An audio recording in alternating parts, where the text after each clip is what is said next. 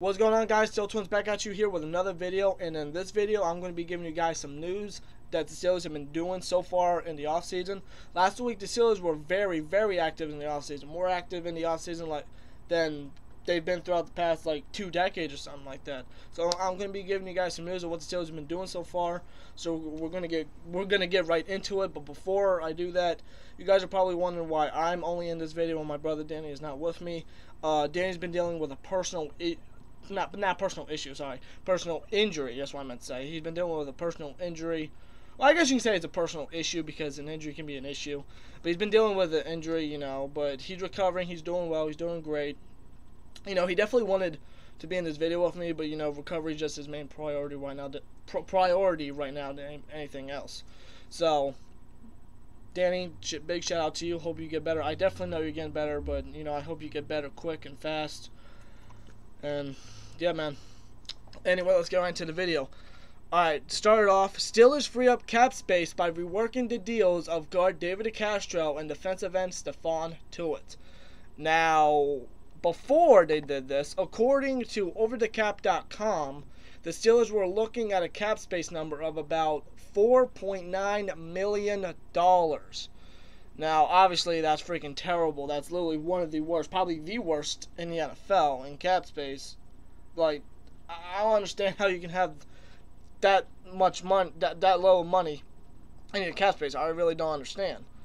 But just a couple days ago, Phil Yates of ESPN posted on Twitter, and I quote, "Source: the Steelers have created $13.26 million in cap space for 2018 by reworking the deals of guard David DeCastro and defensive end Stephon Tuitt. Each player reduced his base salary to $790,000 for 2018, converting the rest of his base salary and a roster bonus into a signing bonus." Now, what this means to me, if I can get my notes up, freaking thing. Anyway, what this means to me is 3 things, really. It probably means only one thing to you guys, but it really means the 3 things. One, obviously, Le'Veon Bell. They definitely want to try to sign him long term because this has literally been the biggest question basically since last season, basically before the offseason. And heading into the offseason, can they re-sign Le'Veon Bell? Will they do it? Are they going to do it? Are they going to let him walk away? Everything like that. And, you got to think about this, too. Back in January, Le'Veon Bell said he will definitely sign with the Steelers before February 20th. We're literally a few days away from that very date. Now, I'm not sure if that was fake news or if he actually said it. I'm not really 100% sure, but if you guys know, please let us know in the comments below. But besides the fact, the statement was out there, and we are a few days away, just like I said. So it's going to be interesting to see, if there's going to be any news or updates of the negotiations between the Steelers and Le'Veon Bell, before the date or even on that date. It's going to be really interesting. But second one is Chris Boswell.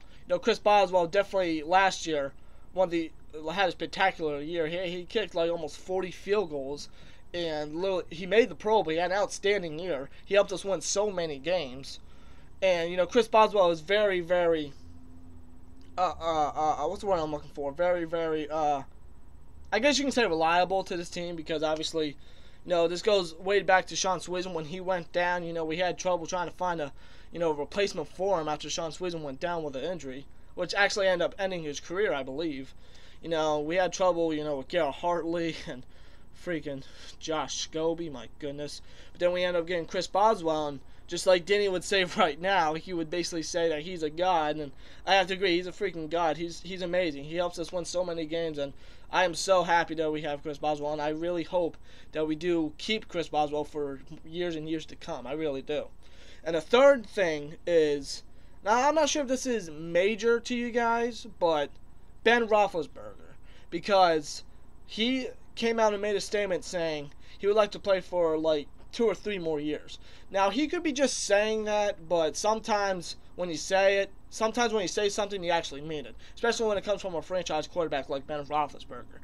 And obviously last offseason he was contemplating retirement. But you got to think, Todd Haley was our offensive coordinator at the time. But now we got Randy Fishner, who has a long and great relationship with Ben Roethlisberger because Obviously, Randy Fisher was our offensive coordinator. Was our quarterback coach before turning to offensive coordinator. So this could actually make Ben want to play more seasons and play more games. So it's going to be interesting to see what they do with this amount of cap space that they have now. It's going to be really interesting to see how they do throughout the offseason. So it's going to be really interesting. Steelers signed Roosevelt Nix to a 4-year deal. I am absolutely happy about this. I think it's great. Nix is very reliable to his team. He's very underrated. He definitely deserves this. He really does, with his tremendous blocking, his great special teams work, and he is a very helpful runner and receiver. And with Randy Fisher as our new offensive coordinator, I really think we're going to use Roosevelt Nix more in the rushing and receiving game. I really think we will. And Roosevelt Nix, he came into the league in 2014 as an undrafted rookie free agent out of Kent State as a linebacker. For you guys that didn't know, he was actually a linebacker coming into the draft out of Kent State. But he wasn't able to find much success with the Atlanta Falcons, where he actually switched to fullback, and the Cleveland Gladiators of the AFL, the Arena Football League, as he wasn't able to make both teams. He was then signed to the Pittsburgh Steelers in 2015, where his success began, and he has been with the team since, obviously. He became the starting fullback in 2016 when former starting fullback Will Johnson left the Steelers to go to the Giants. In his first year, he played very well. That the Steelers gave him a 1-year deal to stay with the Steelers. In 2017, he had his best year yet, as his tremendous blocking for Le'Veon Bell and Ben Roethlisberger, his great special teams work, and him being a very helpful runner and receiver, it actually helped Nix to make the Pro Bowl by replacing Patriots fullback James Devlin, who was obviously going to play in Super Bowl 52. And after that great season that Nix had, the Steelers thought that he definitely deserved more than a 1-year deal, which absolutely he did, as they signed Nix to a 4-year deal back on Saturday. I am absolutely glad that they re-signed him. He is a damn good fullback. Not a lot of fullbacks in the league really get a lot of recognition like they should, because sometimes fullbacks can really help offenses a lot, obviously, and that's what Roosevelt Nix does a lot with this team, and I definitely think he's one of the best fullbacks in the league. He's definitely shown it. He's a helpful blocker, he's a very helpful runner and receiver, and he is absolutely great. He is absolutely great in special teams. He's outstanding in special teams. And I absolutely love Nix. I'm glad he's staying with the Steelers for 4 more years. I'm glad he's going to be our starting fullback for 4 more years. And this is definitely something that he definitely deserves. Steelers signed B.J. Finney to a 1-year deal. Now, just like Nix, I absolutely love this re-sign. I really think Finney has developed into a very, very good backup. And I really actually think that he actually would be a great replacement to Ramon Foster, because you got to think about this. Ramon Foster is getting up there with age. He's our oldest offensive lineman in the starting lineup right now. He's 32 years old, and B.J. Finney is only 26 years old, I believe. So that's still pretty young for his age. And plus, you definitely not only want to keep this offensive line young, but you want to keep this team young. B.J. Finney, he came into the league back in 2015 as an undrafted free agent out of Kansas State. He was obviously then signed by the Steelers, has remained with the team since. He has developed into a very good backup with the help of his teammates and offensive line coach Mike Munchak. And in case you guys did not know, he actually turned down a second interview with the Arizona Cardinals for the head coaching job, and he's come out and made a statement saying he's staying with the Steelers. I'm absolutely glad about that, because before we got Mike Munchak, our offensive line was one of the worst ever. Like, they couldn't block for shit, and Ben was getting sacked left and right. It was absolutely ridiculous. But when he came in, this offensive line has definitely upgraded and developed into literally one of the best in the league. Definitely top 3, absolutely. Maybe even number 1, in my opinion, really. But definitely a top 3 offensive line, and I am so glad that Mike Munchak is staying with the Pittsburgh Steelers and going to be developing more possible more future offensive line starters, for the Steelers, But B.J. Finney had help with his teammates and Mike Munchak into developing into a very good backup. And he has been backing up guards Ramon Foster, David DeCastro, and center Marquise Pouncey. And he has filled in for them, whether they've been out with injury or they've just been sitting out for the game, kind of like last year in the last regular season game with the Cleveland Browns, where he came in, and I think Foster was that, or Pouncey, I can't remember, but he came in, he did very well. But his most noticeable game he played in was the Steelers' Week 6 matchup against the Chiefs last season, when he filled in for an injured Ramon Foster. And him going up against a strong Chiefs pass rush and defensive line, he played very, very well. He played great. He played very. He held himself up. He did very good, and he helped the Steelers beat the Chiefs. And then since that game, he's filled in here and there. You know, if someone's been injured or someone's been suspended or they just sent out. You guys know what I mean. He's been filling in here and there, and he's been playing very good. And a lot of eyes of Steeler Nation, he has the potential to be a future starter for the Pittsburgh Steelers. And I really think that. Now, I don't want Foster to go. I really don't. I really feel like he's a very underrated offensive lineman in the league. I really feel like he's top 5 and guards in the league. I think he's an outstanding guard. He's an outstanding player to his offensive line. But he is getting up there with age. And this, I believe this is actually his final year into his contract after signing an extension back in 2016, I believe it was. So, with B.J. Finney developing more with Mike Munchak and more communication with his teammates, I feel like B.J. Finney could very well develop into a great and young offensive lineman for us, really. I really do. So, but anyway, I'm glad with B.J. Finney, being resigned. He absolutely deserves it. He's an outstanding backup, and I really feel like he's a future starter for us. I really do. Steelers hire Carl Dunbar as the new Steelers defensive line coach. I am absolutely happy about this. I really am. Carl Dunbar, he has experience being a defensive line coach. He's been defensive line coach since like 1988 or something like that. I really can't remember, but he has a lot of experience as a defensive line coach. He's coached college teams like Oklahoma State and LSU, and just recently Alabama, where he was the defensive line coach for 2 years until obviously being hired as the Steelers defensive line coach. And not only does he have experience in college, he has experience in coaching NFL defensive lines as well. Like the Jets, the Bills, the Bears, and his most noticeable team he's been with was with the Vikings, when he spent 6 years with them and coached one of the best defensive linemen in history, Jared Allen. Jared Allen was an absolute beast, and he was coached by Carl Dunbar, obviously, and he developed into a hell of a defensive line, one of the best in recent history. But Carl Dunbar replaces John Mitchell.